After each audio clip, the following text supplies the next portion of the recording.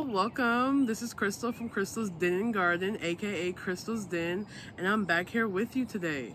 Last time I was here, I spoke about the 5 mistakes I made as a beginner gardener. Today, I wanted to share 6 tips to get your summer garden started. Let's get into it.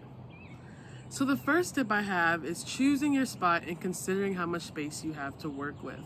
When choosing a spot, make sure to choose one that gets lots of good sun. Most crops need about 4 to 8 hours of sun a day, so we want to make sure our spot can accommodate that. We also want to consider how much space we want to use for gardening. Some plants like tomatoes and okra will grow really tall and bushy. Other plants like squash and watermelon are going to vine out really long.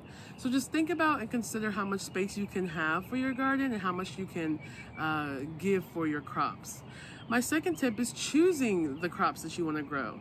This may seem like a no-brainer, but I wanted to give a couple pieces of advice or give a couple tips on some crops that you could choose. One, think about native plants. So what's native to your area? How can you create a nice ecosystem of plants that you know can thrive where you live? Also think about companion planting. Companion planting is something that I like to do and that that's kind of the way that I situate my garden. That's just when you plant plants together that can really benefit from each other and grow well together, and you keep ones that don't grow too well together far away. Some companion planting that I have going on right now are my tomato and basil, which both enhance the flavor for each other. My sage and tomato. Sage helps the growth of the tomato.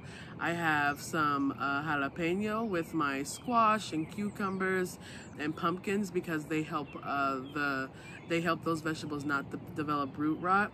And then I have geraniums and marigolds spread throughout my garden to kind of keep away different pests since they don't like the smell.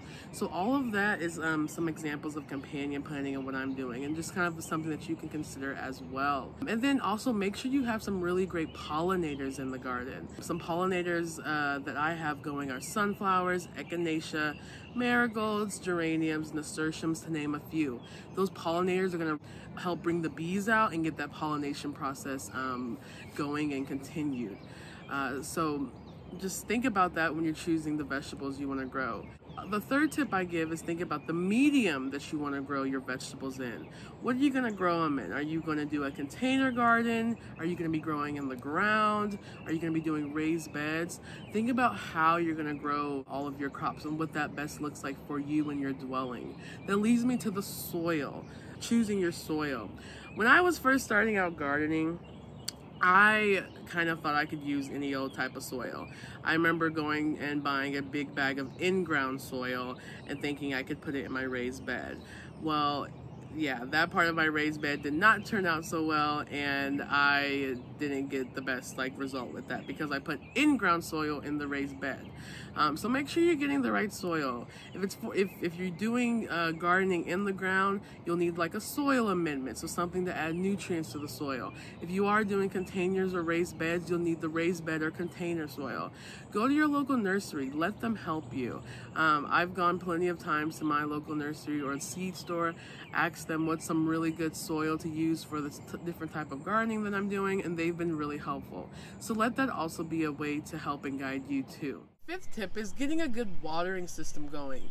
I like to water in the morning or in the late evening. Try to avoid watering in the middle of the day, especially if you live in a super hot climate, because then the water is just going to evaporate and your plants won't get that good the good nourishment. So get you a good watering schedule. Figure out what's best for you. Figure out what's best for your crops, how often they need to be watered, and kind of let that guide you.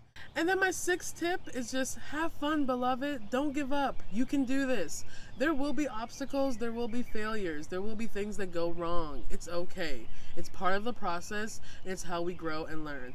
Last year, all my corn got destroyed by a horrible wind. This year, I have something eating my cabbages, and I keep losing cabbages left and right.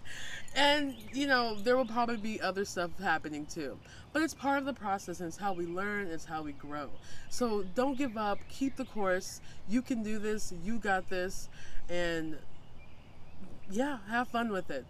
Whew, okay, thank you so much, y'all, for watching this. I hope those 6 tips helped you and are, encouragement for you to get your summer garden started. Thank you again for watching. This has been Crystal from Crystal's Den and Garden, aka Crystal's Den, and I can't wait to talk with you next time. Happy gardening. Bye.